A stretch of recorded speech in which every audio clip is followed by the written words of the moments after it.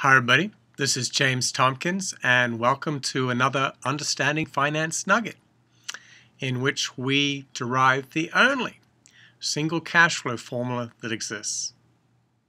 Now, as a prerequisite to this, it would be helpful if you have first seen the nugget 2 rates commonly used in time value of money equations. So here we are in time value of money with single cash flow principles. And what I mean by single cash flow, well, basically taking a single cash number, like say $10, and moving it up and down the timeline equation any way you want to. In other words, if you've got $10 at time 0, what is it worth at time 2? And as I mentioned, there's only one single cash flow formula that exists. I mean, you can look at textbooks and they'll have you memorize an equation for an equivalent annual periodic rate, an equation for this, an equation for that, but they're nothing more than algebraic rearrangements of this formula that we're about to go through right now. So what I want to do is I want to derive it, and what I'm also going to illustrate to you is that I would suggest to you, I'd bet you anything right now. If I bet everybody watching this $1, I'd probably make, who knows, $5 with all 5 of you watching this. And I would bet you that you already know this formula. You already understand this formula, okay? And so we'll see. So with that in mind, I bet you're feeling pretty confident. I'll give you a pop quiz, right? So here it is. You deposit $100 with the bank today, and they say, hey, we'll pay you 10% interest in 1 year. And I'll even specify, let's say this is an effective annual rate. So the amount of interest, well, what is an effective annual rate?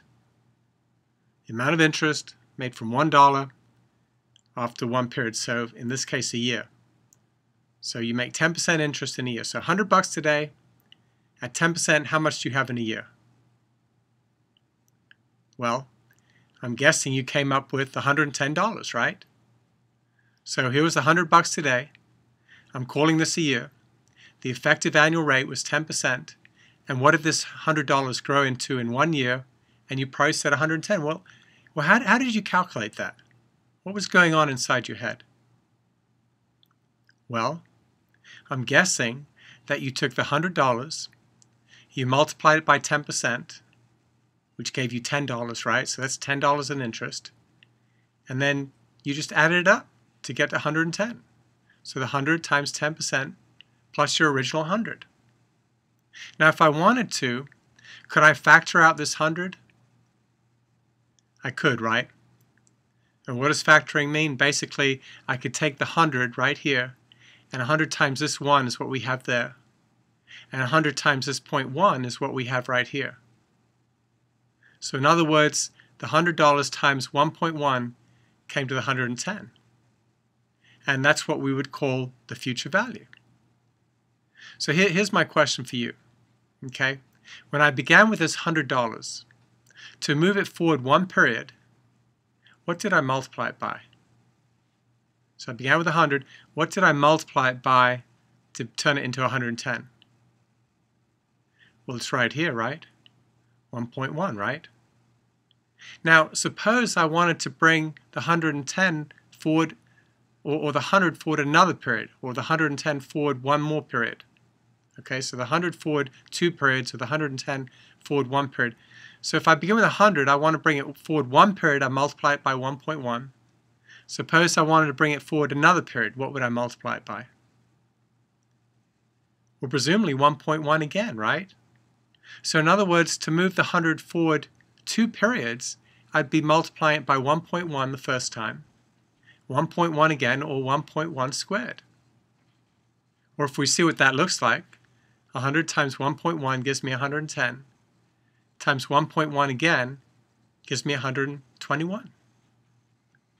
So at this point, if we add in some notation, we've got enough information to figure out the only single cash flow formula that exists.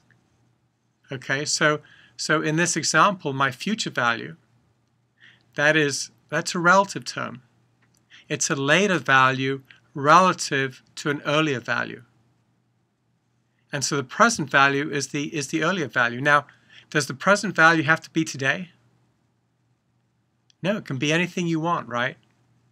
But it's relative in the context of this formula. So if the 121 is a later value, then the 110 is an earlier value, or the 100 is an earlier value. So it depends what you're starting with, okay? If we're starting from the 100, this would be the present value. And then this would be the later value. What about the R? Now that's the effective periodic rate, right? Now earlier we talked about nominal or stated or advertised rate. Suppose it was said that, hey, a bank pays 20% compounded semi-annually. Then what's the only first step that you can do with that 20%? By definition, this is in the earlier nugget, divided by 2, right?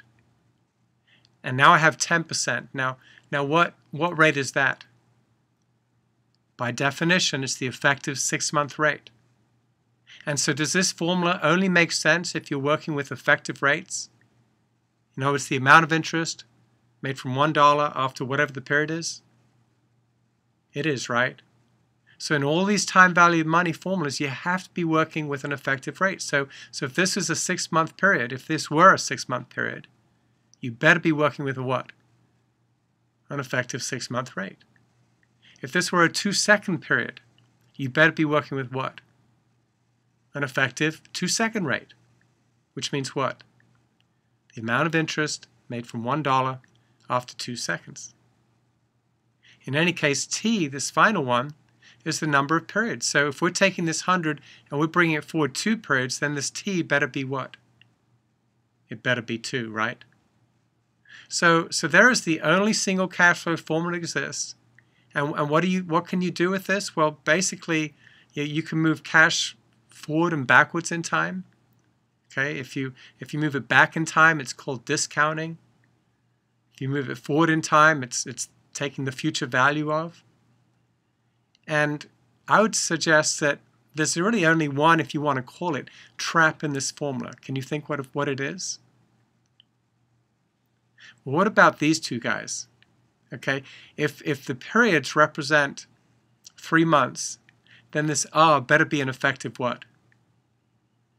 Better be an effective 3-month rate. So in other words, the R and the T, they have to match or correspond, if you will.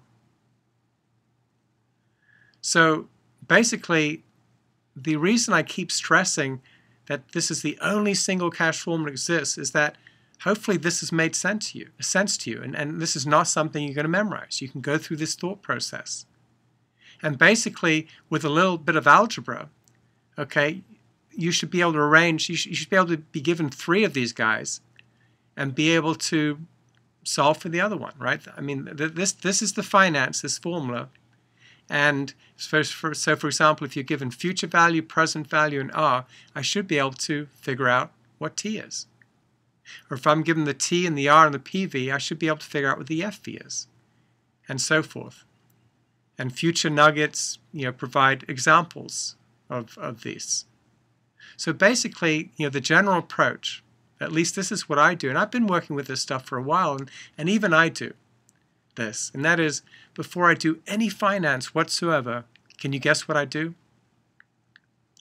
Well, I want to take a stand on the interpretation of the problem.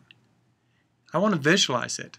And how do I do it? Well, the first thing, with whatever the problem is, I take all that verbiage and I draw a cash flow timeline diagram. And only then do I solve the problem. And so, as I mentioned, I'll be doing future nuggets or nuggets that follow this. We'll look at examples of basically rearranging these guys, solving for an effective rate and solving for the number of time periods and solving for future and present value. In any case, like I said, this is the only single cash flow formula that exists. I hope you won't memorize other equations that exist in textbooks because you already understand this one. In any case, I hope this was a good learning experience for you, and I look forward to seeing you in future nuggets. Take care. Bye-bye.